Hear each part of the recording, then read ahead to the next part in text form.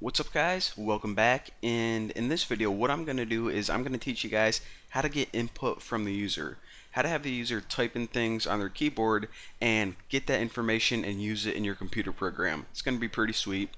So let's just go ahead and make a simple program just so they have something to type in. I'll have them like type in their name and the name of like their crush, and it'll be like, hey, you're going to get married to this person. It'll be pretty cool. So let's go ahead and I got my mouse in the right place. We'll just go ahead and make a couple strings first because, of course, they're going to be storing their name in a string. So I'll just put that as a first name array, and we'll give them 20 characters to work with. That'll be long enough unless anyone has a real long name. Another thing is crush, which is going to be the name of their crush. Mine is Rachel McAdams. Gonna get married.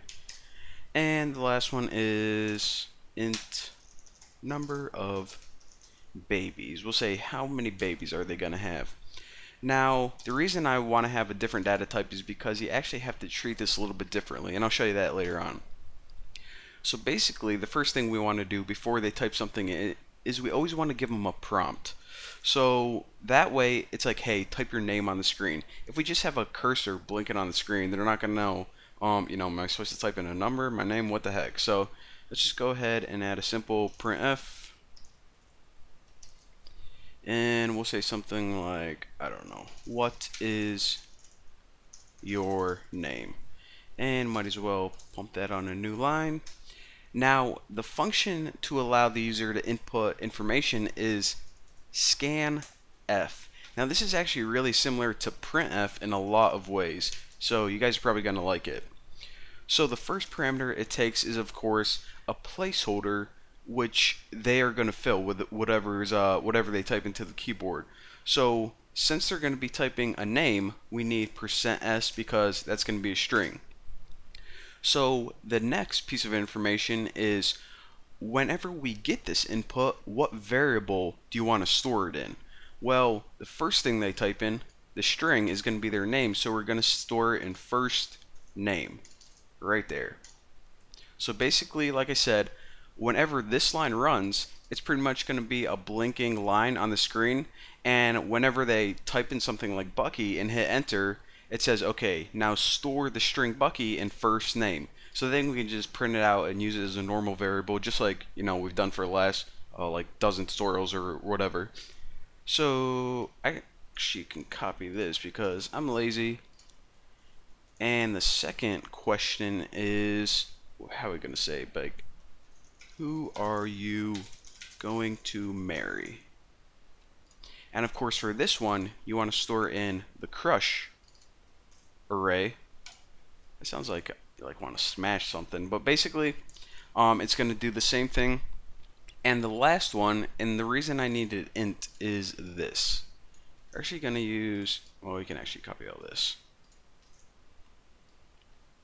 So for the last question, we'll just be like, how many kids will you have? Now, of course, since they're going to be entering a number, we don't want to store that as a string.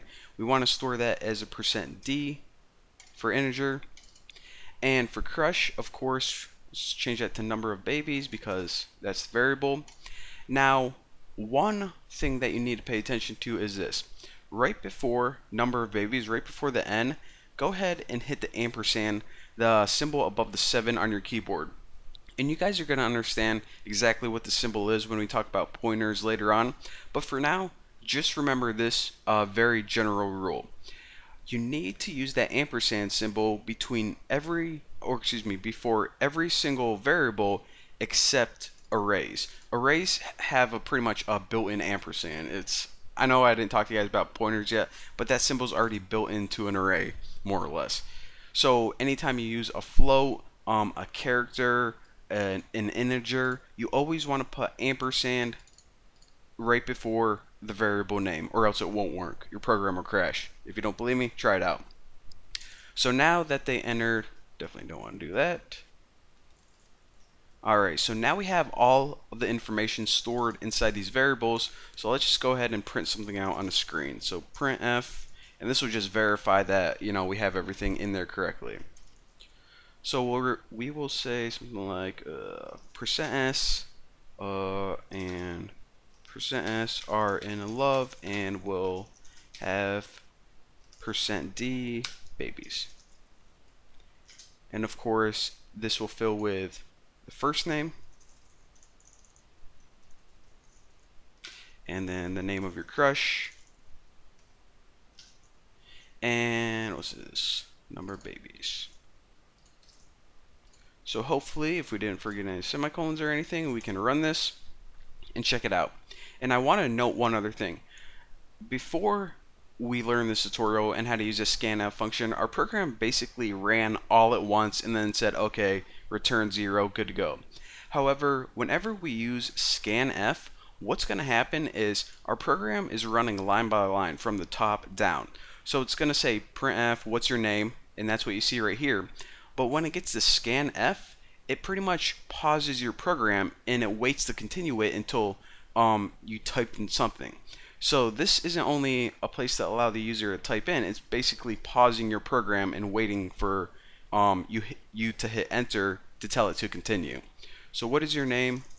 I'll hit Bucky, hit enter. And also another thing I want to point out is my crush is Rachel McAdams. However, whenever you use a space with scanf, it thinks that it's the end of the string. So never use spaces. Just go ahead and type in one word, Rachel. If you want to like make a program to have a first name and a last name, then you're going to need another variable. So you would put something like crush first name, crush last name. But for this simple program, can't talk. That's what we're doing.